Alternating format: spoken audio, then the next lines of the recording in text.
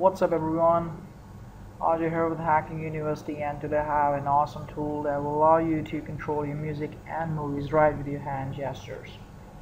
So obviously from now on you do not need to manually use any kind of mouse or keyboard controls to manage your music. If you want to pause it, you want to change, or you want to shuffle the track up, you do not need any kind of mouse or keyboard activity, and it applies to all the online and offline content. So by online I mean that this app could easily work on online websites like YouTube, Netflix, and you can control your videos and pause them and step over to next video very easily by just using your hand gestures. So okay, now the app is called Flutter, and recently it has been acquired by Google, so they haven't stopped any services and it's going on great. So I just saw it on some other website and I thought of posting it on my website. So I thought to create a demo video before posting it on my blog, so that you might get clear about what's the app and what's the exact use of this app and how it's exactly working. So okay, right now I'm just going to show you a demo of this app and how it's going to do that thing.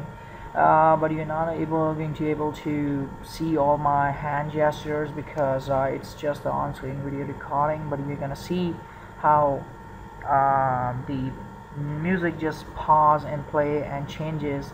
But let me tell you that I'm just using my hand gestures to do that thing. So let's just start. Okay, so I have loaded a playlist over here, and what I'm gonna do, I'm gonna play this, pause this, and then shuffle it up. Okay, let's start it. So let's play the music by just using my hand gesture. So okay, and basically it's recommended that you should use like 1 to 2 foot distance for using your hand gestures. So they have a nice hand gestures, so let's see if it works. There we go, I just used a hand gesture and now the song started playing. Now let's shuffle it out with my another hand gesture.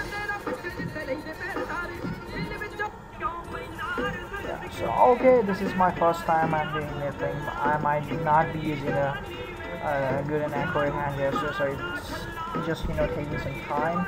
But as soon as I'm just having a regular hand on it, I will be more comfortable with it. So let's just change or rewind or back the previous song. Right? Let's pause it. Let's play it again. Pause it again. Play it again. So it's just working with my hand gestures. It's really fast. It's responsive. The app works really great. So obviously you can visit their website. Basically the website link is in the description. You can visit my site. You can go onto their regular website, that's florapp.com.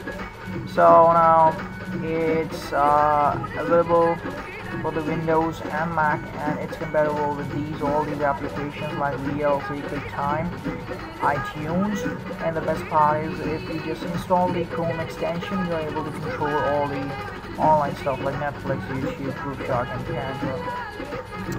So it's just amazing. You have few gestures, so this is kind of a gesture you need to use for the playing and pausing. So like this was what I was using here. You're not able to see that thing, but it's just amazing. So this is what the next and previous gesture is, and I was using it. It was just working really fine. So let's pause that song. Yeah, so gestures, it's pretty good. So now let's see how much distance it covers. So I'm going like 5 or 6 feet. So it says that the range should be between 5 or 6 feet. So let's go like 3 to 5 feet away and see if it works. Okay, I'm really back from my PC, and yeah, it's working fine from here. And I think so it's really responsive from this side and not from the other side.